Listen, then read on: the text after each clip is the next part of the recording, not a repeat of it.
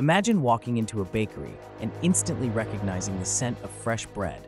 That's your olfactory receptors at work. These specialized proteins line the inside of your nose, each designed to detect specific odor molecules. When you inhale, these molecules bind to the receptors, triggering signals that travel directly to your brain, creating the sensation of smell. But here's the twist.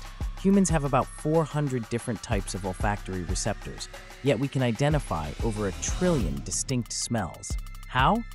Each odor molecule can activate multiple receptors in unique combinations, like pressing different keys on a piano to create a melody.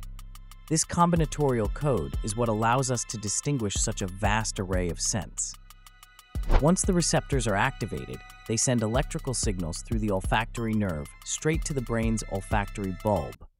This region acts as a sorting center, decoding the pattern of activated receptors. The brain then interprets these patterns, allowing you to instantly recognize the aroma of coffee, rain, or even your favorite perfume. What's truly wild is that your sense of smell is deeply linked to memory and emotion. That's why a whiff of a certain scent can transport you back to childhood or trigger powerful feelings. The science of smell isn't just about detection, it's about how our brains weave scents into the fabric of our experiences and memories.